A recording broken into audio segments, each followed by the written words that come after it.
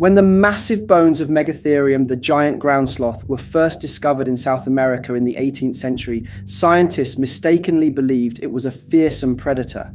With its enormous elephant-like size and impressive claws, the creature was displayed as a symbol of an extinct carnivore.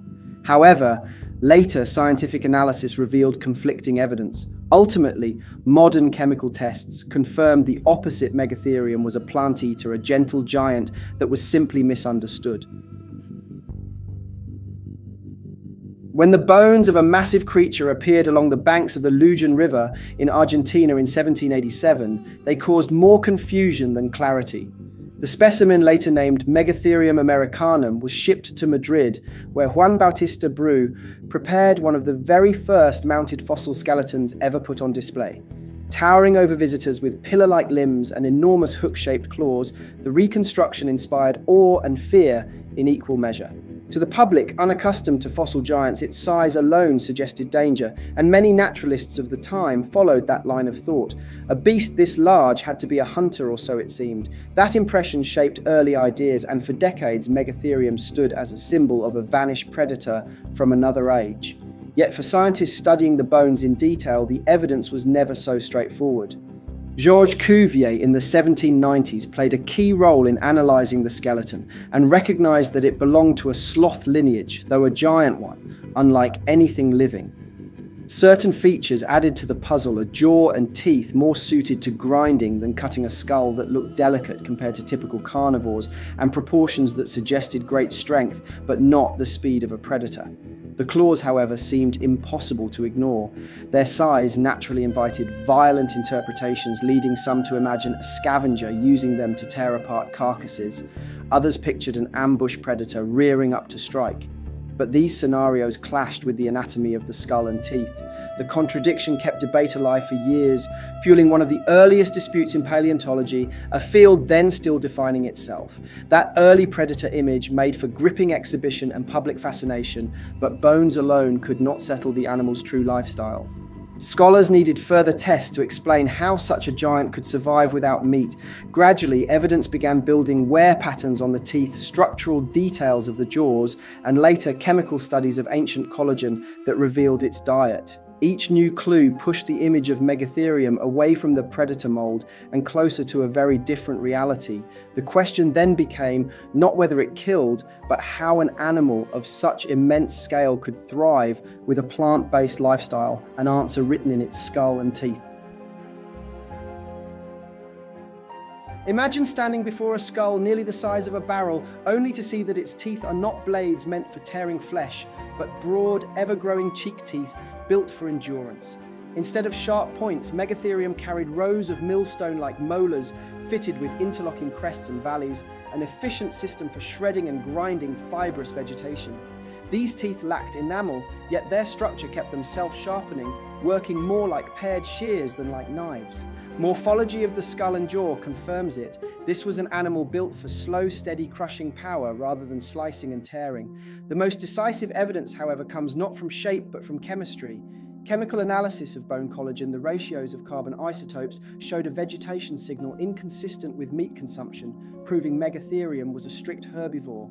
In simple terms, isotopes act as dietary fingerprints. Meat and plants leave very different chemical traces, and the fossil bones carried only the signatures of plants. In 2017, when a study published in Gondwana Research applied this method, the results ended the debate by showing the species relied entirely on plant matter. To further rule out ambiguity, the isotope chemistry was compared with hundreds of modern and fossil mammals, ensuring the readings were not an anomaly. This conclusion mattered because the giant sloth's dental design had few exact parallels among living animals. Without direct chemical testing, paleontologists had long relied on guesswork. The isotopes spoke with clarity, and together with the anatomy, they left little room for a predator model. The jaw bones display clear surfaces for massive vertical muscle attachment, specialized for powerful up and down biting rather than sideways shearing. Such a bite would have been perfect for snapping branches and breaking down woody stems. Its feeding mechanics become clearer when you look at the details of the skull. Researchers note that Megatherium likely had a thick prehensile upper lip able to strip leaves and twigs, but its tongue, limited by bone structure in the throat, could not extend far. This correction replaces the outdated idea of a giraffe-like tongue. Instead, the lip and claws work together, hooking branches down, holding foliage steady, and feeding mouthful by mouthful. Combined with grinding molars, the system was highly effective for a slow grazer of dense vegetation. When it reared onto its hind legs, supported by its immense tail in a tripod stance, Megatherium could tower high enough to reach the crowns of trees. With claws strong enough to pull down branches and teeth optimized for reducing them to pulp, it was uniquely equipped for harvesting food beyond the reach of most herbivores. The diet it pursued would have included foliage, twigs, and fruits accessed at multiple heights across the landscape. This explains both the adaptations of its jaws and the immense size of its frame survival through bulk and access to resources others could not exploit. Together, the isotope signals, the specialized dental system, and the functional anatomy build a consistent image. Megatherium was not a hidden predator, but a giant browser shaping the forests it moved through with every branch it stripped away, and it did not remain confined to one region. Carried forward by opportunity, it has spread far beyond where those first bones were found, reshaping ecosystems as they went. For millions of years, South America stood apart as an island continent. Separated from the rest of the world, its wildlife evolved in relative isolation, producing lineages unlike anything else. Enormous predators such as saber-toothed marsupials and giant flightless birds evolved alongside towering herbivores that included armadillo-like glyptodonts and sloths that had long since abandoned the trees. This landscape created a distinct community of megafauna, all shaped by isolation and free from outside competition. That separation ended about 3 million years ago when the Isthmus of Panama rose and connected the two continents.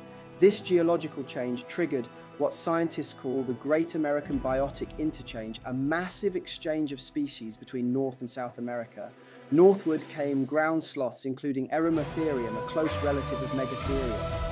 Unlike their tree-dwelling cousins, these were enormous ground-based browsers, browsing with claws and bulk instead of agility. Their size, comparable to small elephants, meant few predators could threaten them, and the new land corridor gave them opportunities to expand into environments sloths had never occupied before. Fossils of Megatherium show how successful their expansion was.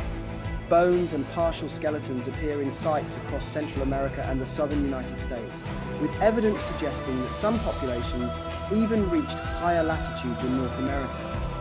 This wide distribution proves they were not limited to sheltered pockets of forest, but thrived in open grasslands and mixed woodlands, adjusting to very different climate zones. As large browsers, these sloths functioned ecologically like giraffes or elephants do today, reshaping vegetation over broad ranges and leaving their mark on entire ecosystems. Direct traces of their movement come from trackways preserved in ancient soils. In Argentina, fossilized sloth footprints show enormous strides spaced like those of an elephant, giving a vivid picture of the deliberate heavy way they crossed the ground. In North America, sites containing multiple skeletons and bone deposits suggest that they did not wander as isolated individuals, but formed stable populations persisting for thousands of years across diverse habitats.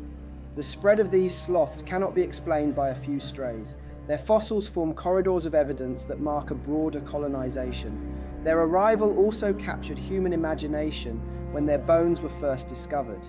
In 1797, Thomas Jefferson studied the remains of a giant sloth found in West Virginia, a species later named Megalonyx jeffersoni. His interest marked the start of vertebrate paleontology in North America. At a time when Americans were eager to establish the scientific importance of their own landscapes, the fact that their president could present a paper on a fossil sloth reflected how extraordinary these creatures appeared to the people encountering their bones for the first time. In life, these giants acted as silent engineers of their environments. Their sheer size allowed them to snap branches, topple shrubs, and clear dense vegetation during their search for food. In both North and South America, the effect of their browsing would have cascaded across ecosystems, influencing which plants dominated and which animals depended on those plants for survival. They were not predators, but their ecological role was no less powerful, intersecting with the ranges of mastodons, saber-toothed cats, and dire wolves in landscapes crowded with Ice Age giants. The story of their migration shows that Megatherium and its relatives were not ecological dead ends, but resilient and successful colonizers. They carried the evolutionary legacy of South America out into a much larger arena, where they adapted, competed, and thrived. Yet even with this adaptability, they faced pressures greater than size, strength, or range could overcome. The fossil record tells us they endured for millions of years, but the final chapters of their history would be written under very different circumstances, ones involving a new presence on the continent that left marks carved not only into the land, but into the bones themselves. When the first clear signs of people appear in the fossil story of Megatherium, they come in the form of precise cuts etched into ancient bone. At Campo Laborde in the Pampas region of Argentina, archaeologists unearthed the remains of a single Megatherium americanum dating to about 12,600 years ago. What made the find extraordinary was not the giant bones themselves, but the marks left upon them. Sharp streaks along tendons, muscle attachments, and fat-rich areas revealed deliberate butchery with stone tools. Scientists describe this site as a confirmed butchery event, the only secure evidence so far of humans not just encountering, but actively killing and processing a giant ground sloth. That event forces a question: how could small human groups have brought down such massive animals? The answer lies in strategy rather than brute strength. Archaeologists suggest that early hunters may have used coordinated group tactics, targeting weaker individuals or choosing the very young or very old when conditions favored the hunt. The sloth's huge size offered protection from most predators, but its slow pace and vulnerability on open ground made it within reach of determined and skilled hunters. Combined with wooden spears tipped with stone points, one fragment was even recovered at Campo Laborde. Early people had the means to exploit opportunities when they arose. Even so, one site does not imply continent-wide practice.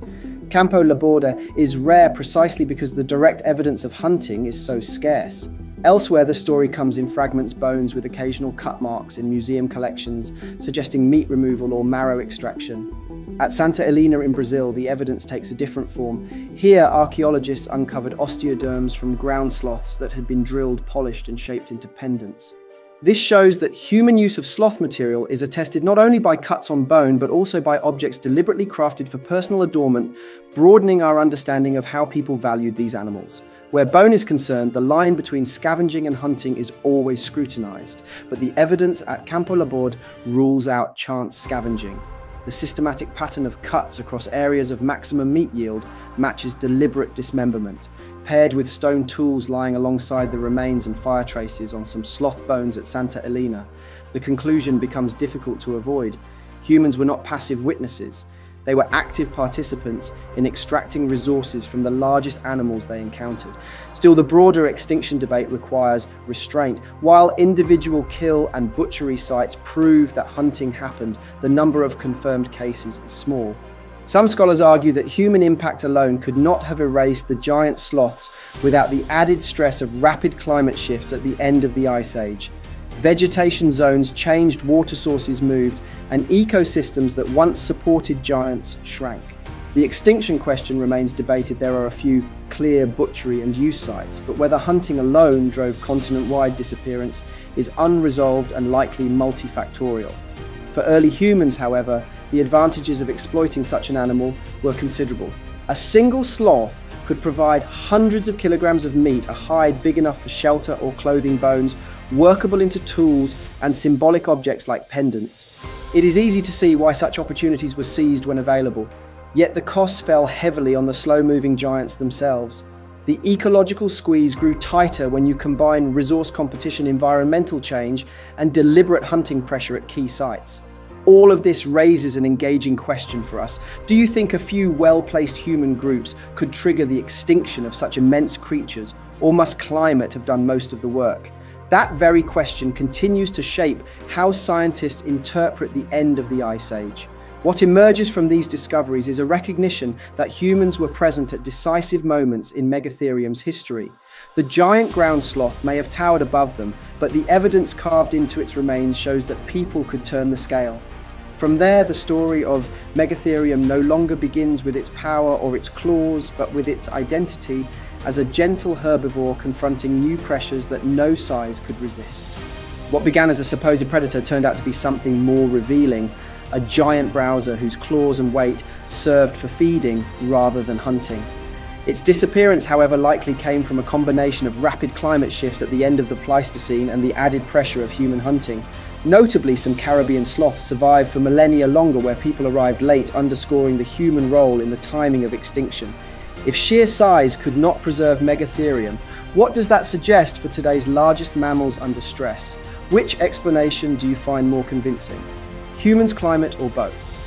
Tell us why, and if you enjoyed the science, don't forget to like and subscribe.